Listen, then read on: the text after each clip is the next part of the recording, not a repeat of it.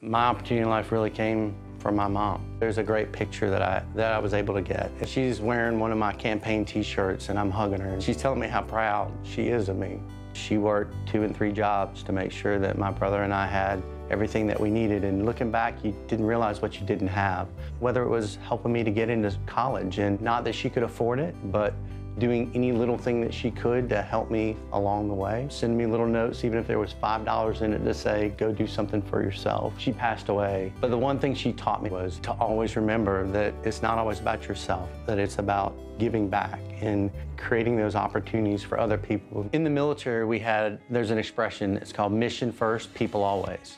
And that's really what it's about. I looked at things that were happening across our nation, more specifically that were happening in our state.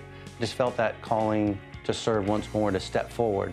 As I look at why I want to serve or what I see for North Carolina, it's creating those equal opportunities for people, allowing people to have the opportunity to succeed in life. I want to represent the many, not the few.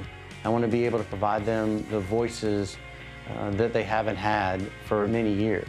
It's that Carolina promise, and we're not delivering on it now. And I want to change that. I want to deliver that promise. My name is Kirk Deviere. I'm running for North Carolina State Senate, District 19.